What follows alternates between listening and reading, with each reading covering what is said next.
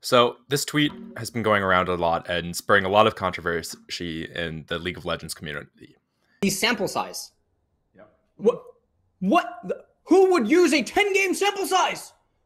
What the fuck?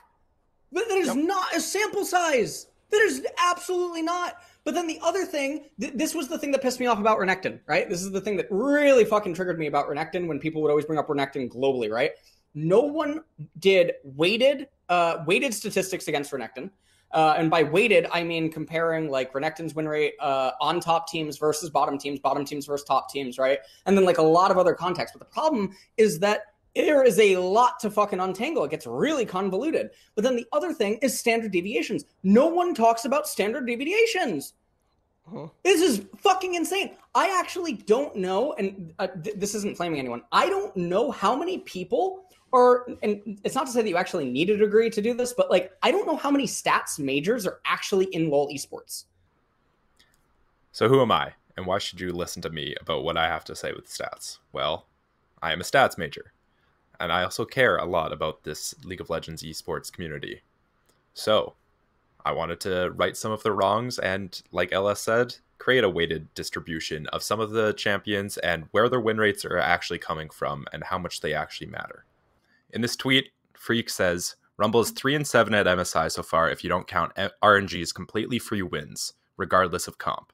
Champ is giga overrated in that role. He's a good mid laner. He's a bad jungler. Draft better. So is he right about this tweet? And if he is right, surely there's more champions with stats like this also. I wanted to go through and analyze and fix some of the mistakes Phreak made in this tweet and use some different metrics to show where the champs being picked at MSI truly stand. First things first, why is what Phreak said so demonstrably bad? The main crime lies in the removal of wins by RNG. He's only taking away the wins from Rumble and none of the games where Rumble was picked against RNG. This very clearly skews the results to look more in his side of the argument by only removing wins and not losses. He should instead be looking to weight each win by how likely it was to happen in the first place, regardless of if Rumble was picked or not. And so that's what I went ahead and did. So to do this, we're going to have to first find the expected win rate of each team in the game. This can be easily calculated by a theorem known as the log5 formula. So you can see it at the top here. It is the chance of Team A winning is the percentage of win rate of Team A times 1 minus the percentage of win rate of Team B, all divided by A times 1 minus B plus B times 1 minus A. So as an example, we can show the win rates between Dom1 and Cloud9 and see who's most likely to win in that game. In a game between them, sorry. So Dom1 won 5 out of their 6 games in the group. Cloud9 won 4 out of their 6 groups. So from this, we can get the Dom1's win odds are 0.8333 times 1 minus 0.66 all over 0.833 times 1 minus 0.66 plus 0.66 times 1 minus 0.833. And this comes out to roughly a 71% win rate. For each champion, then, we can find every single game where they're played and find the odds of them winning that game and find if they're winning more games than they should be or if they're losing more games than they should be. From that, we end up with this chart here. And basically, a couple things stand out immediately to me. First, Rumble, obviously that's who we're looking for. So Rumble so far at MSI has been 8%, or has been losing 8% more games than we expect him to win. However, Rumble is nowhere near the worst offender in this. Renekton is performing more than double as bad as Rumble is in this tournament, losing 18.6% more games than we expected. There's a ton of champs in here that are worse than Rumble. So to say that Rumble is so bad in the jungle, based on the win rates like Phreak is using, we also have to say that these champs are bad. So what do these numbers actually tell us? Well, they tell us exactly what I said. Rumble has lost 9% more games than we expect, and Renekton has lost almost 20% more games than we expect. We cannot use these numbers, and these numbers only, to conclude that Rumble, Nocturne, and Renekton are all bad champs.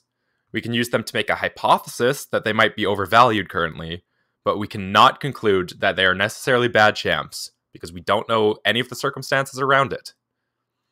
Similarly, while you might say that their numbers are bad because they're bad champs, you can also say that their numbers are bad because the teams are just not using them correctly.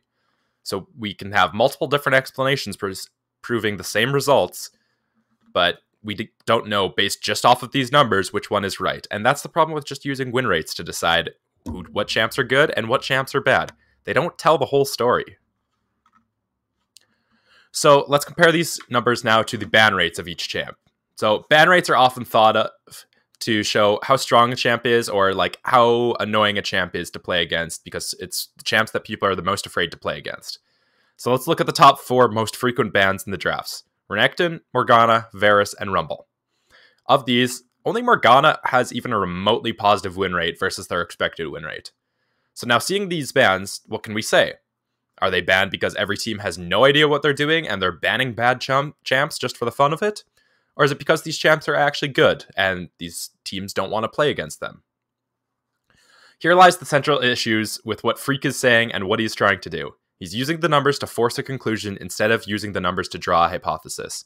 Saying Rumble is bad instead of asking why is Rumble doing bad.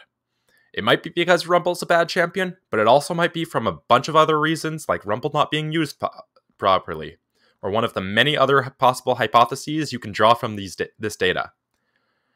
Now, I've been using these win rates taken from games at MSI, but how strong really is this data?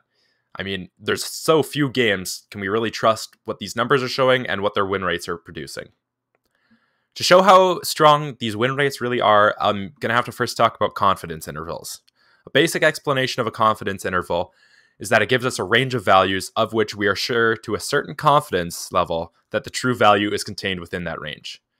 Now, that might sound like a bunch of jargon, so let me explain using the example of win rates.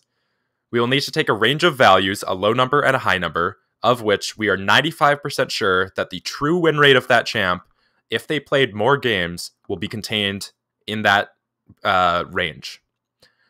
So this will show us the lowest and highest values which the true win rates could actually be if more games were played. So what does this graph look like? So this graph might look confusing right now, but it's pretty simple with a little explanation. These black bars on each one show the range of possible values. So for example, for Rumble, his true win rate could be all the way down at minus 40%, meaning he's losing 40% more games than we expect. But it could also be just as likely be at plus 20. And we don't know based on these numbers because we don't have enough data to analyze this. This is to show you that the MSI win rates cannot be used for any serious analysis. There simply has not been enough games to fully determine the true win rates of each champ. Only very few pieces of information can even be taken from these graphs to get anything useful out of it.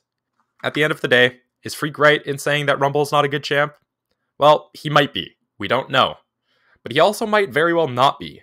That's just not something you can determine using only these win rates, and that's it. Thanks for your time and watching this video.